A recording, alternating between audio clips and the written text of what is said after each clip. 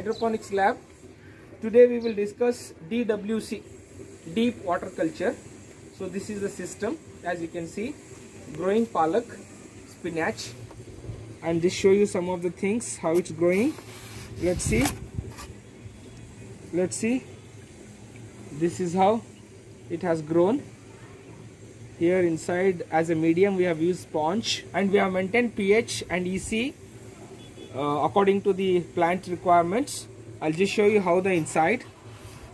Can able to see the roots, well grown, and the water inside here. And what we do in this, so we will put all the nutrients into the water, and also we have maintained the pH into the water. This is how it is there. Yes, can able to see? Yes, which will grow very fast and also will have a very good taste in the DWC. So by this I conclude DWC. Thank you.